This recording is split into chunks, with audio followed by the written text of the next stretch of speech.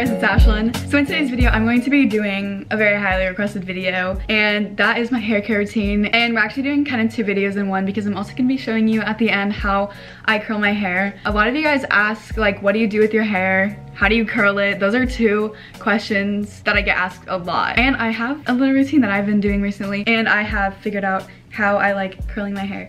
So that's what I'm gonna show you guys today. I'm not a hair specialist at all, but this is what I have found that I really like doing with my hair. So hopefully you guys can learn something from it. Just some things to know. I get questions about if I get my hair dyed, if I color it, or do anything to it. And the answer is no, I've never colored my hair ever. This is my natural color. Second of all is, do I put heat on my hair? And yes. I try to not put heat on my hair as much as possible, but the truthful answer is yes, I put heat on my hair. I wish I didn't as much, but I just do not like my natural hair. If I'm just going around the house and stuff, then of course, like, I don't need to use heat on my hair, but if I'm like filming or if I really am like going to school or something and I want my hair to look better, I'm gonna put heat on my hair. Ugh, my camera's dying. So no, I've never colored my hair, and yes, I do use heat on it. But anyway, let's just go ahead and get to kind of the products I use and what I use in the shower, and basically just like what I use on my hair every day. So the products I use in the shower, my shampoo and conditioner,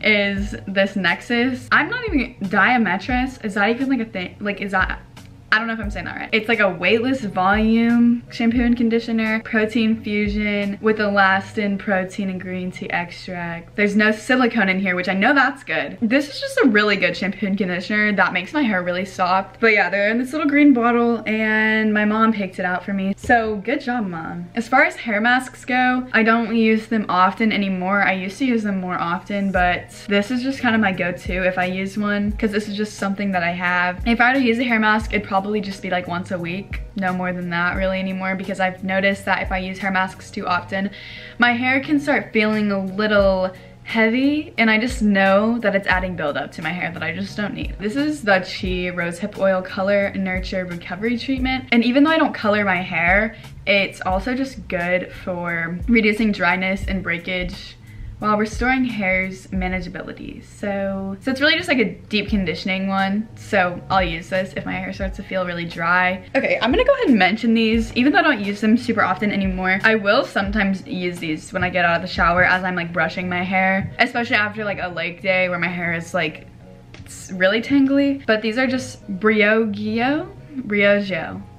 I have no idea how to pronounce it. They are just these little leave-in conditioners and masks. This one is the Roscaro Milk.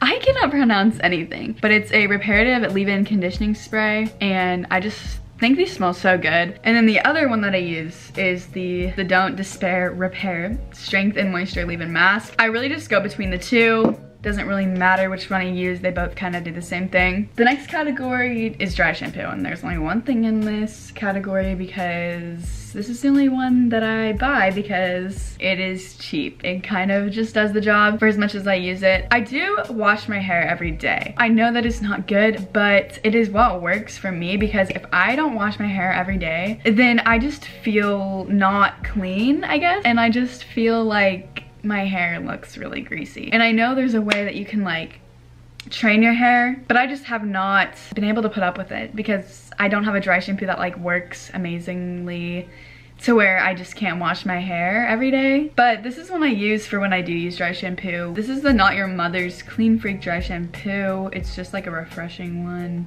I think it's only like $3, so this is just what I use because I don't need a super powerful dry shampoo. And then another thing I wanted to show you before I get into how I curl my hair, because there's other products in that whole segment, is the straightener that I use for when I straighten my hair. This one I've been using for a while now, and it's actually by the brand Duvall, which my last name is Duvall, just not spelled the same, so it's kind of funny. I don't even know what the name of it is, you know, it's fine. And you can probably find it easily on their website. If I can find it, I will link it down below. It goes from 270 degrees to 450, so a very wide range. I usually go to like 410, and I do use a heat protectant, but that will be mentioned when I curl my hair. That's really my hair care routine. So now I'm gonna show you how I curl my hair. Okay, so this is a question that I get asked all the time, and it is, how do you curl your hair? It's nothing fancy at all, but everyone just curls their hair very differently. So this is the simplest way to probably curl your hair ever. I really like when my hair is curled. It just makes myself look more put together, and honestly it just looks best in pictures. Okay, so here's just like some key products that I use. Before I actually get started, I'll explain like when I use them and how I use them when I get to it, but this is just what I use. The most asked question is, what curling wand do you use? And so this is the Numi 1-inch curling wand. I like the ones without the clamp because the clamp ones are honestly much harder to use in my opinion, but some people prefer those. I think the 1-inch just creates more natural curls, nothing too tight, because I'm not trying to look like what I looked like in 6th grade once I curl my hair. Tragic. This one actually came with a lot more like tips that you can put on it, so you can take it off and replace it with like a smaller one, bigger one. There's like all types of different wands you can put on this. The heat protectant that I use, it's the one I've had for a while now. It's the Chi 44 Iron Guard. I've been using this for a while and I hope it works good, but I like to put it on just to help with knowing that my hair is hopefully not getting as fried as if I were to use no heat protectant. And then I use hairspray, and this is just the Kenra Perfect Medium Spray, medium hold hairspray. I don't like my hair to be crunchy, but I like it to last, so this is just what I use. For like the final touches, you don't have to do this stuff. I use this Sexy Hair Big Fun Razor. It's just a volumizing dry texture spray. I also use the Big Sexy Hair Powder Play. You'll see like what it is once we get to it, but it just basically gives your hair more volume, kind of a new step that I've been doing, but it does help with making it look more natural and voluminous. So let me just plug this in. Okay, so if you're wanting to get this, basically all you do is when you plug it in, you'll just have to hold it down, and then you'll see that it's heating up. So I like to set mine to like 390. I don't like to go like above 400. I just don't ever see the need to. So in case you're wondering the brush that I use, it's just a wet brush. The back of it says make it happen. All I do to section it off, I don't actually section it off by doing anything crazy. I don't do layers anymore. Used to back in 6th grade when I used like a smaller wand and everything. I would do like 3 layers and just like do ringlet curls. Not a good idea. I don't recommend. So I just section it off in half. So half my hair is on one side and then the other half is on the other. Honestly, when I'm not explaining this, this goes by really fast. I take pretty big sections because the smaller the sections, the more like tighter and smaller the curls are gonna be, if that makes any sense. So this is just how I do it to make it look the most natural. Oh my goodness, I did not put heat protectant in my hair.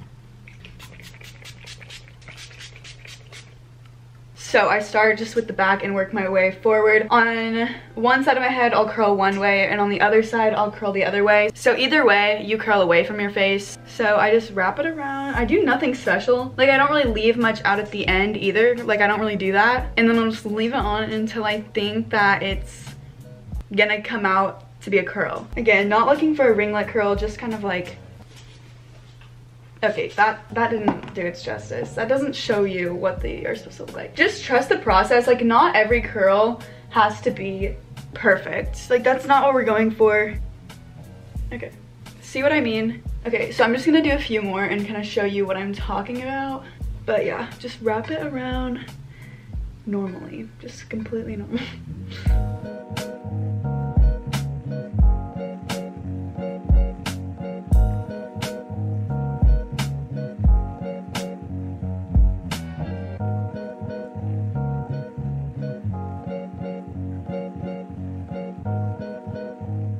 Okay, when I have just kind of the front section left, I like to do it a certain way. So I'll start with kind of the bottom of this little section. It makes a lot of sense in my head, so hopefully you guys are understanding. Okay, so then when I have like the front square left, I just divide it into like 2. So I'll do like that. And if you have a smaller piece, you're gonna wanna put on less time so it's not a ringlet.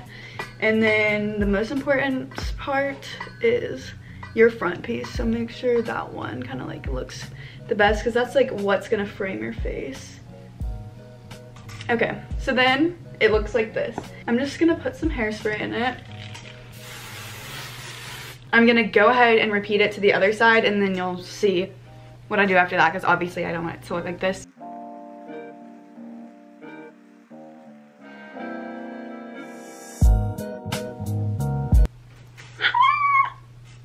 That hurts so bad.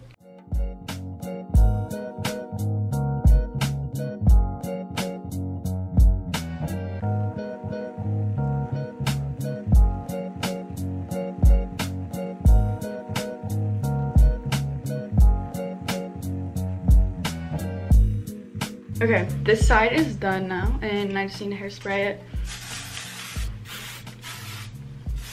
Now, don't like how my hair looks after that. So, now I'm gonna flip my hair a few times.